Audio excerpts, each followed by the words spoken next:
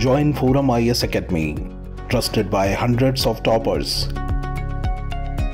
including IAS Rank 1 Shruti Sharma.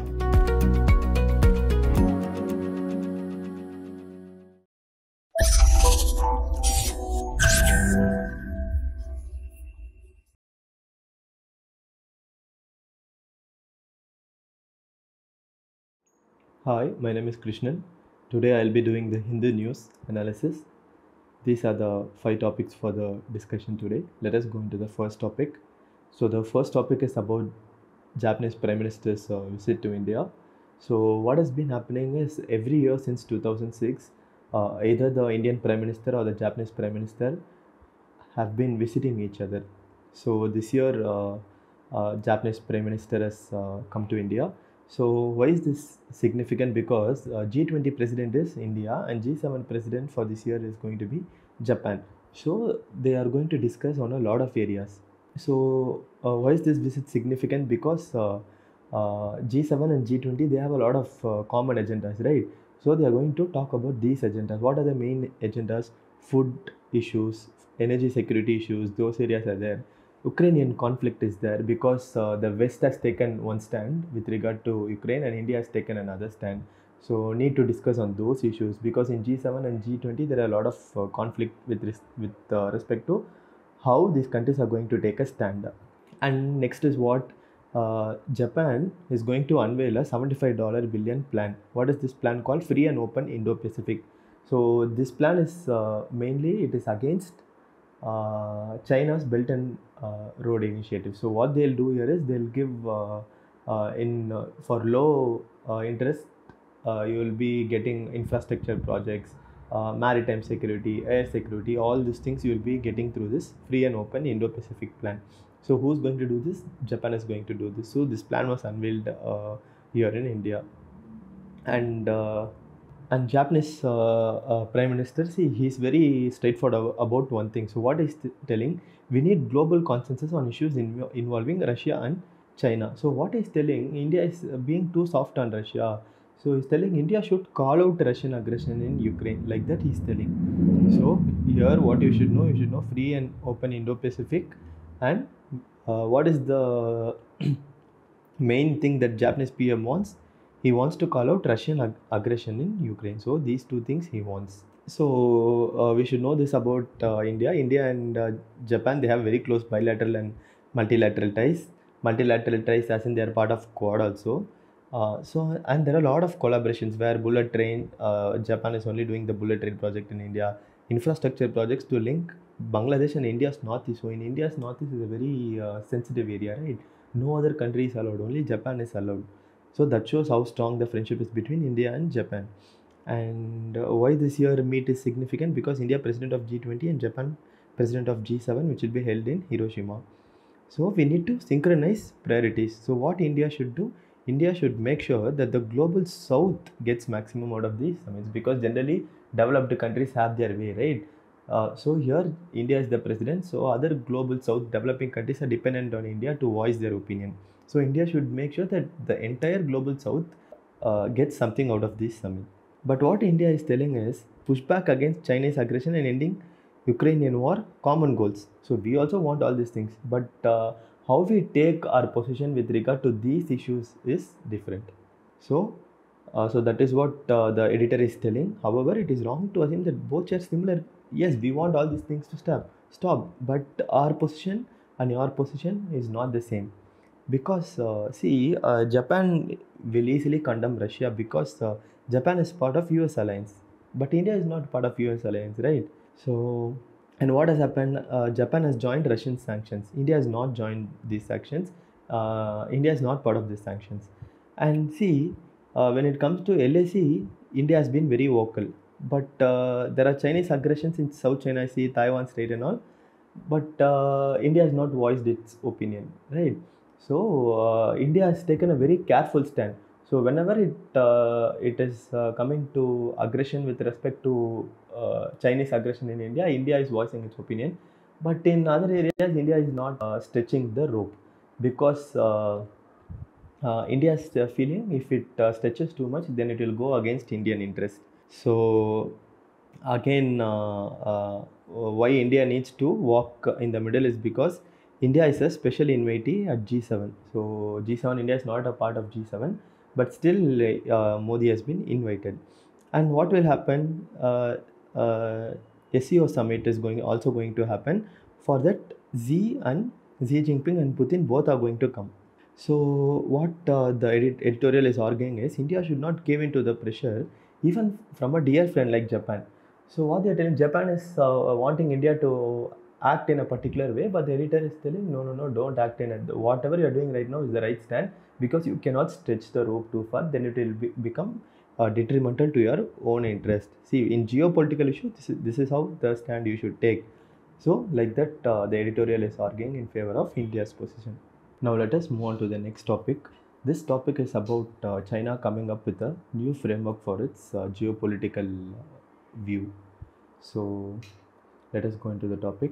So why is this in news? Because China's foreign affairs minister recently he unveiled something called as Global Security Initiative concept paper. So Global Security Initiative. So this is what the Chinese Minister of Foreign Affairs has unveiled recently. So what does the Global Security Initiative talk about? Mutual respect, openness and inclusion, multilateralism, mutual benefit, and a holistic approach. So these are the 5 things. So this is like a doctrine. So their foreign diplomacy will be revolving around these 5 areas. So this is what the Chinese Minister of Foreign Affairs is telling. So, but what experts feel is this GSA is nothing but an empty narrative. So generally USA will come up with things like this, right? So to counter US, China has come up with something like this. But all these 5 things China has never followed. So the author is telling this is just an empty narrative. So this is what is telling. So there is divergence among US and other developing nations. So there are with respect to Ukrainian issues and other with rise of multilateralism, there is no longer bipolarism, right? There is multipolarism. So because of those issues, a lot of countries there is divergence between US and other countries. So China is trying to fill the gap and become an alternative leader. So so this is what they are trying to do with these 5 things, but they are not following these 5 things. But they are telling we are following these 5 things. So this is what the author is telling. Let us look at China's engagement objectively, and we come to a different conclusion. So this is a different picture completely, because they are talking about these 5 things, but they have never followed it. So what is firstly, they are talking about mutual respect and trust. But see, China has never demonstrated trust or respect for its neighbors. So already we are seeing, right, with India, there is a problem along the LAC, and with other Southeast Asian countries also there are problems with respect to South China Sea and East China Sea. So here they are talking about mutual respect, but they are not showing that to their neighbors, India and other Southeast Asian countries. And see, they are not obeying convention of law of the seas. Whatever orders they give, they are not obeying it. And in the exclusive economic zone also, even in other countries exclusive economic zone, they are not giving them the rights. For example, you know, right, in the South China Sea, this exclusive economic zone overlaps, but other countries are not being allowed to use their own sea. So China is doing all these things. Second, what they are talking about openness and inclusion, but China follows exclusionary policies in East and South China Sea. So what is this exclusionary policy? Outrightly, they have rejected the freedom of navigation instead in the international law. So they are not allowing others to come and use South China Sea or East China Sea. So they are doing all this, and they are talking about openness and inclusion. Next is they are trying to secure their sphere of influence in this region. They are not being open. They are not being inclusive. They are trying to secure their power only. Next, what they are talking. Next, they are talking about multilateralism. But see, they are trying to undermine and dominate Asian members. And next, what is it? They are not establishing the code of conduct for South China Sea. So these things are not doing, and they're talking about multilateralism. Next, what they are doing? They're even showing their military power in these areas. Next, China talks about positive some cooperation, but what they are doing, they are giving credit for unsustainable infrastructure project, and because of this, there is mounting debt on developing nations, and these developing nations come and surrender themselves to China, this is what we saw in Sri Lanka, right? This is what happened with respect to Hambantota. This is what is happening in Africa. So they are talking about positive some cooperation, but what they are doing, they are making other countries submissive to them. And next, see, they did a joint exploration in South China. See what happened, Philippines and China. But what China did is, they said we'll do the exploration together, but you should give us more share. So this is a very silly thing, right? But China is doing all those things. So finally, in a multipolar world, so why all these views are clashing? Because US, Japan, India, we want to maintain status quo. We want to safeguard the established order, but China wants to change this, and China wants to secure its power. So this is why whatever it is talking is against its own interest. They are talking about these 5 things, but they're not following it because they want to change the world order. So again, what it is doing, it has been seeding insecurity among world countries. How they are doing it? See, no accountability with respect to COVID-19. Nobody knows where it started, how it started in China. Researchers are not able to do any research. Next, what is happening? Insurgent groups are armed in Myanmar. So there are a lot of insurgent groups in Myanmar. China is giving safe havens for them. So what the author is telling is this GSA is not sustainable, equitable, and transparent. It's just hogwash. So what is telling is telling this is nothing but an attempt to counter US through empty narratives. Because you're talking about these 5 things, you're not following even one of those things. But why are you coming up with all these things? Because you just want to counter US through all these empty narratives. That's why you're doing all these things like that. The author is arguing. So let us move on to the next topic. This topic is about how infrastructural projects in the Great Nicobar Islands will be detrimental to the islands in the long run. So let us have a look. So why is this in news? Because the Ministry of Environment and Forest, they have cleared projects worth 70,000 crore rupees in Andaman and Nicobar Islands. So what is this plan called? The plan is called the Holistic Development of Great Nicobar Island. So what and all they are going to have? They are going to have a transshipment port at Galathea Bay, and they're going to develop gas and solar plants, residential townships to support ecotourism, and they're going to establish offices of MNCs, multinational corporations. So this is part of the plan called the Holistic Development of Great Nicobar Island. So, but what is the first thing that is going to happen? First thing is this is going to lead to cutting down of 1,000,000 trees. So that is the first thing, and they are going to lead to destruction of coral reefs. So this is the main thing. So just have a look at the map. So you should know what this Duncan Pass is, what it is separating. It is separating Little Andaman and South Andaman, and then have a look at 10-degree channel. It is supporting Little Andaman and Car Nicobar, and see this Indra Point and Saddle Peak. So have a look at all these places they might ask in prelims. So what are the issues with the project? See, the island population itself is 8,000 only, but once the project is completed, 3 lakh people will enter Nicobar Island. So they're telling Nicobar Islands cannot, the carrying capacity of Nicobar Island is not that much. 3 lakh people cannot be sustained there. This is what the author is trying to tell. So they're telling, see, don't try to urbanize this area because the ecological and environmental cost will be too huge to bear. Because see, Nicobar Islands is not like just another place. This is a high marine and terrestrial biodiversity, and it is ecologically fragile. So that is very important, right? So they are telling, don't try to urbanize these areas because it is ecologically fragile.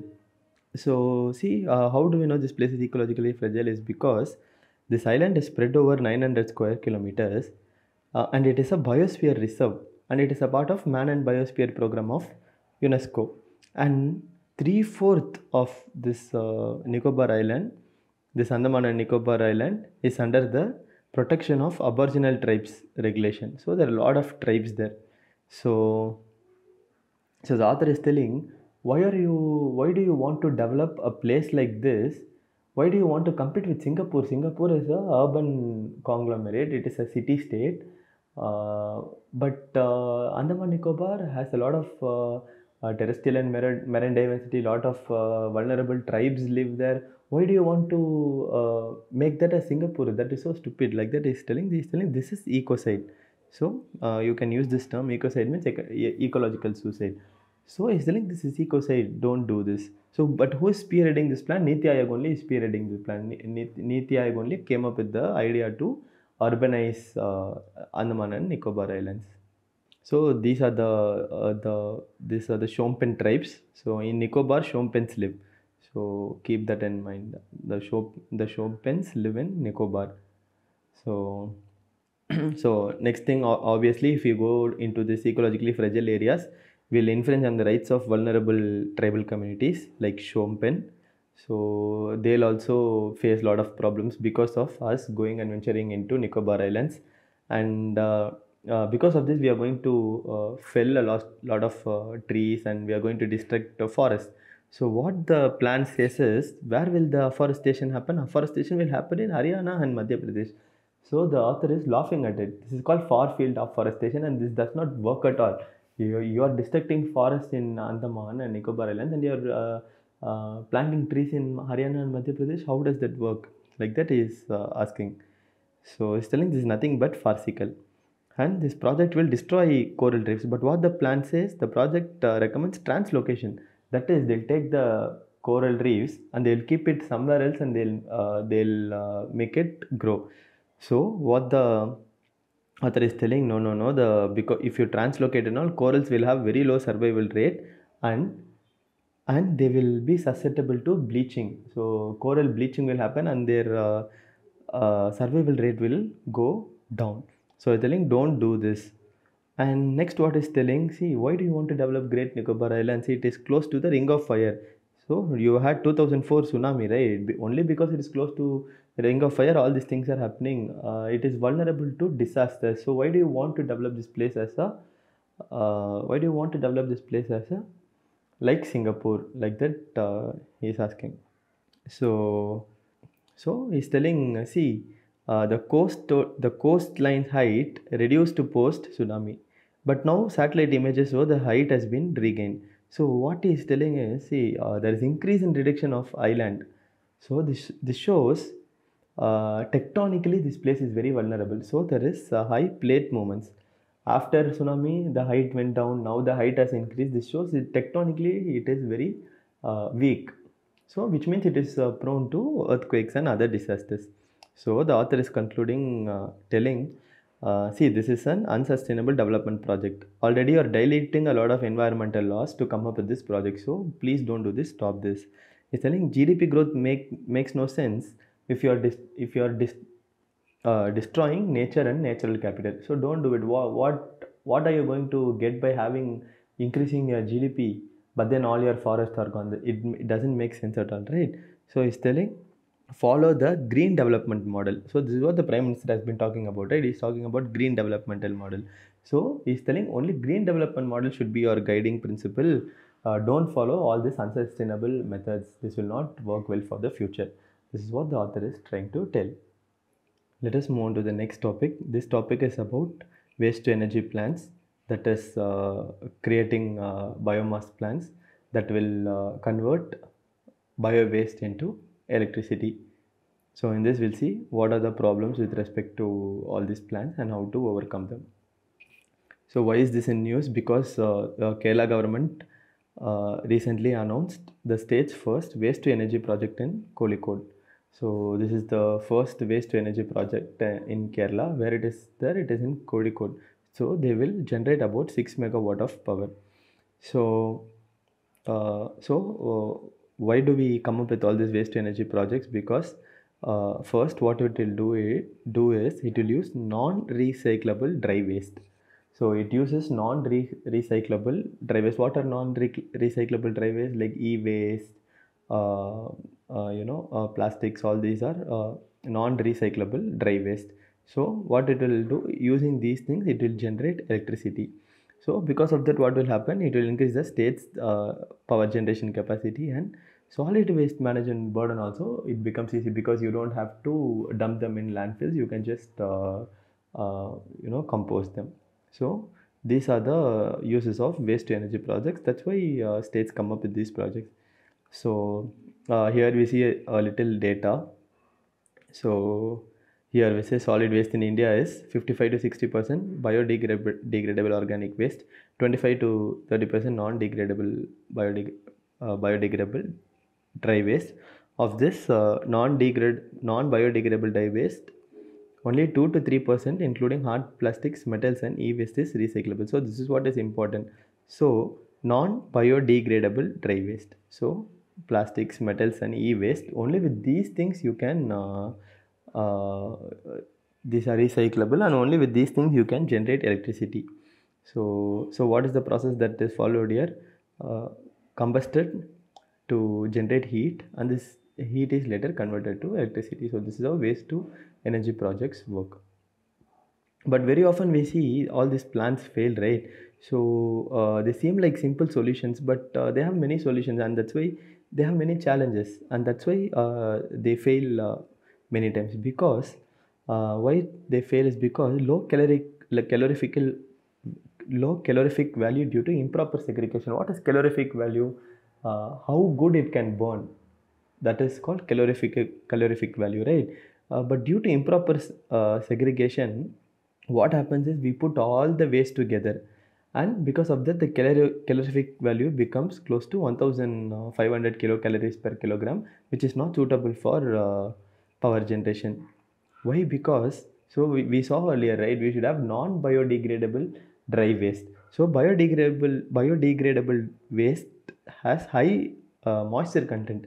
This moisture content is not good for heat generation, and because of that heat, electricity cannot be generated. So those things you should compost. You should not bring it to the waste to energy projects.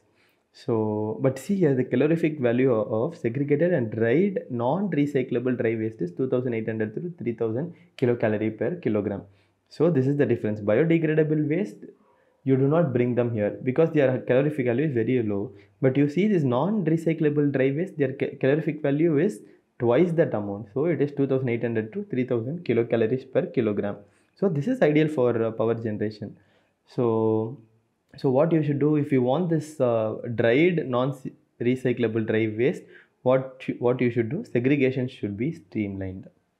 So, and why do they fail? First thing we saw. Second is high cost to run this project. So if you want to develop electricity from these projects, for 1 unit it will cost 7 or 8 rupees. But you see, if you buy electricity from coal, hydroelectric, and solar power plants, then it is just 3 to 4 rupees per unit. So this is why all these solid waste energy projects are failing. Next, why they are failing? Improper assessment, high expectations from these plans, improper characterization study, and on-ground condition. All these things you are not taking into account, and you are coming up with this project. So that is why it is failing. Like that, the author is telling. So, and see, in a tropical country like India, in a very short span, you have a lot of rainfall, right? So quantity of wastage is also high because of rainfall. So because of that also, a lot of things go waste. So what is the main thing that you should know is they can generate electricity only with non-recyclable dry waste. But what is happening? They are expected to use all types of waste. With that, they cannot produce electricity. So how to overcome this challenge? Because what you should do, people itself should segregate. At the home itself, there should be strict segregation practices. And don't bring biodegradable waste here, you process it separately. Next, what they are telling, you focus on municipal collection efficiency. So collection people, when they are coming, there you increase their efficiency, like that they are telling. And focus on moisture content. If there is moisture content, calorific value will go down, right? Because of that, you cannot generate electricity. So focus on moisture content. And you focus on operational efficiency, because low operational efficiency will lead to high moisture content. So he's telling focus on these areas. So he's telling if you focus on these areas, efficiency will go up, and if efficiency goes up, electricity generated also will increase. So this is what the author is trying to tell. So while concluding, he says to overcome challenge, first thing what you should do, you ensure that only non-biodegradable dry waste is sent to the plant. So that is the main thing. Only that will lead to high calorific value. Next is telling there should be tripartite agreement between municipality, the plant operator, and the power distribution agency. So municipalities will bring the waste to the plant operators, And if the plant operators want to sell the power, they can sell it to power distribution agency. So there should be tripartite agreement. So next, what you do, you conduct field studies and learn from experience of other projects so that your current project will not fail. So this is what the author is trying to tell in this article. Let us move on to the next topic. This topic is about Supreme Court asking the government of India to find out if there is a more humane and a dignified way of executing prisoners. So right now, right? If you are given, if someone is given death penalty, they will be executed by hanging. But now Supreme Court is asking the government of India to find if there's any other method that is more humane and reliable. So what has happened? Chief Justice of India, Chandrachud, he has mooted setting up an expert committee. Committee consisting of academicians, law experts, doctors, to see if there is any other method that is available.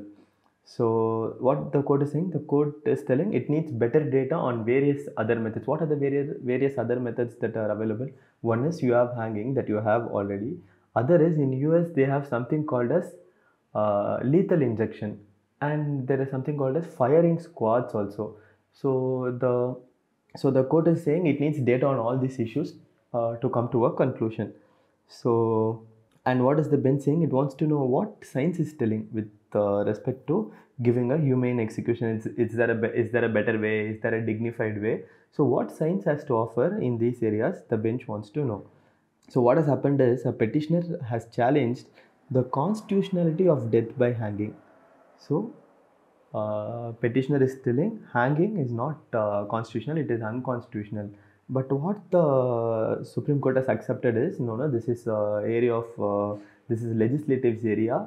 We don't have anything to do with it. See, already how do we give death by hanging? It comes from the Criminal Procedure Code, CRPC, section 354 subsection 5.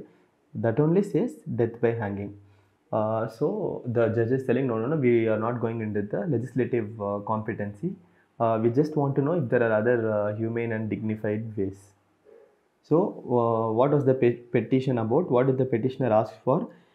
He asked for a quick, dignified and more humane method. So he's telling a death by hanging is not a humane method. So he's telling hanging is as cruel as lethal injection followed in the US. So what they do in the US is they just give injection. So with syringe, if you are a death convict, with the syringe they inject you and you are dead. So he's telling this is also lethal, that is also lethal. But what Justice Narasimha is telling is hanging is closest to painless. He's telling hanging only is the right method. That is the most painless method. Others are very painful. So he's telling, see, lethal injections, they might look very simple, but heavy patients, what happens is after giving that injection, they struggle a lot. So, and he's telling these lethal injections at the outset, they may seem very calm, patient, and serene, but there are a lot of botched up lethal injection executions that have gone in the US. So, a lot of people have messed up this injection giving method for execution. But what central government is telling? Central government is telling, no, this is not barbaric, this is not inhuman, this is not cruel, this is the most painless and the most dignified way of dying. So we don't want to change this. And what they are telling, firing by death squads and lethal injections are more cruel. So this only is the right method, like that they are telling. So he's telling hanging safer than other methods.